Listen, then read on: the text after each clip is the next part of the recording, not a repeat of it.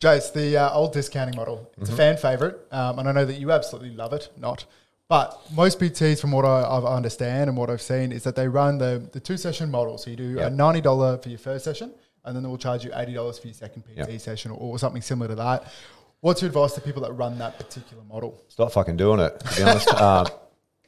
However, it's a common thing in the industry. Monkey see, monkey do. People come in. But when I ask people why you're discounting, they can't answer that, oh, well, so-and-so told me to do it.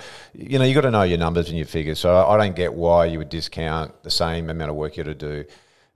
And if you worked it out, the equation is that when I sit down with a PT and I go, well, you're discounting all these sessions, say they're discounted 20 sessions and it's discounted by $10 because people are doing 2 sessions, that's $200 a week they're missing out on for doing the same amount of work.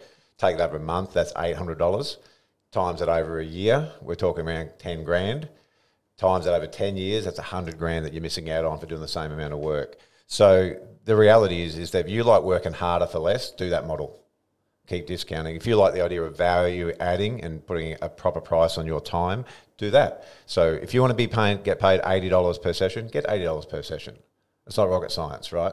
So this discounting is something that has just entered our industry. People don't understand why they're doing it. They listen to others, they copy others, and as a result, they're missing out on income.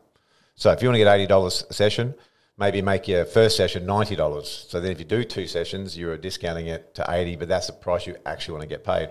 Or just don't do it at all. Charge what you want to get that would make paid. sense.